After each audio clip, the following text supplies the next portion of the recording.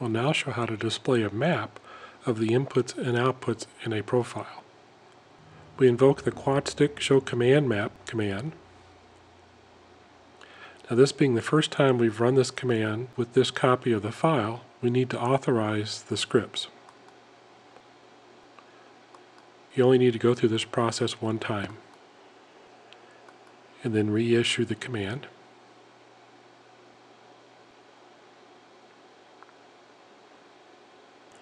In this diagram on the left-hand side, we have all the inputs that are available to the QuadStick. The lower section shows the sip and puff tube mappings.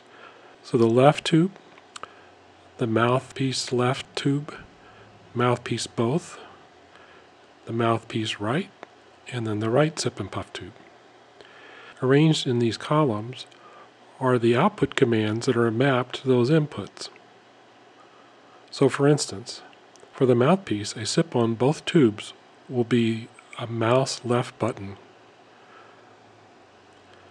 A puff on both tubes will be a mouse right button. A soft puff would be a keyboard escape. Then going over to the right-hand side, we see how the inputs are mapped to the various outputs on the emulated device. So for instance, this is mouthpiece both sip, just like we saw over here. And mouthpiece both puff.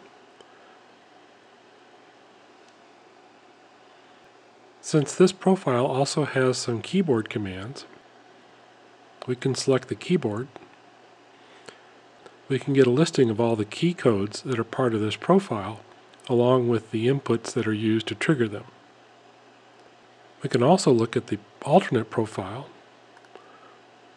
So go back to the mouse and select the alternate profile. And then we see that the wheel and the pan have now been mapped to the joystick up, down, left, and right.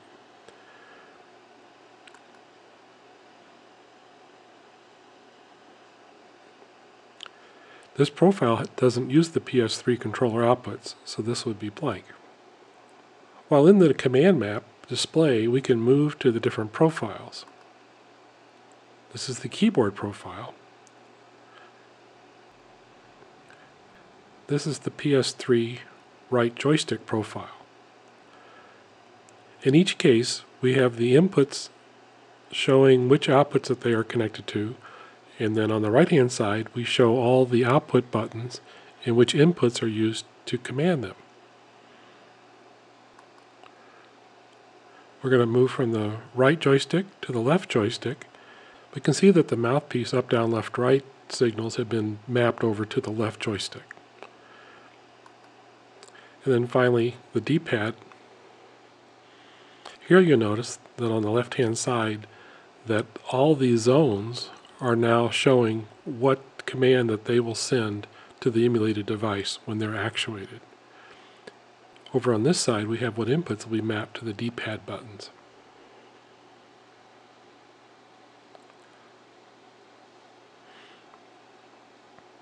This page can also be printed out and used when learning to use the QuadStick to make it easier to remember how things are set up.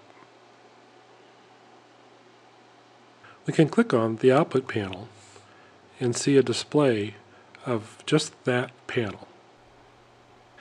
This can be printed out and posted near the QuadStick as a quick reminder of how the inputs of the QuadStick are used to actuate different buttons on the PS3.